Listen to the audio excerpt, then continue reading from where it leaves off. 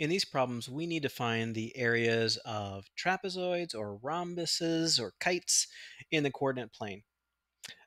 And we spent some time finding the area of a rhombus by dividing it up into 4 triangles. And you can do the same thing with a kite. What we arrived at with the rhombus was this formula that area equals the 2 diagonals multiplied by each other and then divided by 2. The same thing holds for the kite. Area of a kite, same as the area of a rhombus. And I'll show you exactly how that works with the triangles again.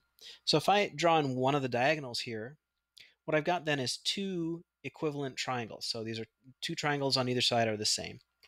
And to figure out the area of this triangle, I would need a height as well. We could call the blue line the base, and I could drop a perpendicular here to get the height. This blue line is going to be the difference in the y-coordinates. 6 to -8, that's going to be a distance of 14.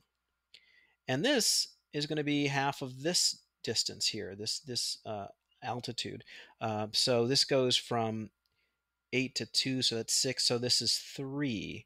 So the area of this triangle is going to be 1/2 times 14, which is the base, times 3, which is the height.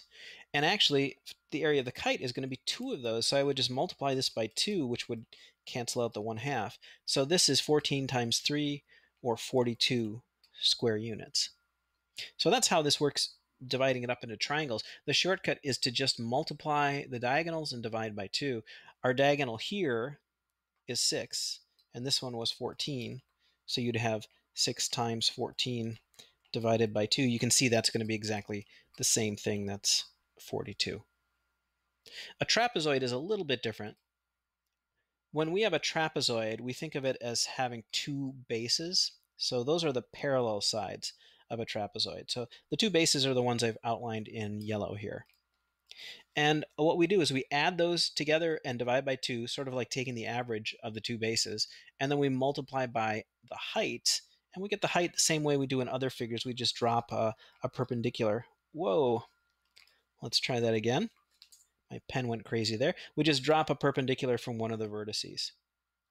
So let's get some numbers here. The length of this base, the y-coordinates go from 8 to -5, so that's 13. This one, the y-coordinates go from 6 to -3, so that's 9. And our height here is going to be the difference in the x-coordinates. So 1 and -3, that's 4. So now we've got all the numbers we need.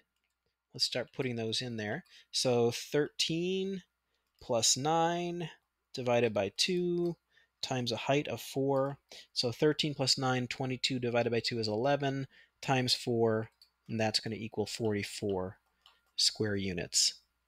So that's how to find the area of a trapezoid or a rhombus or a kite in the coordinate plane.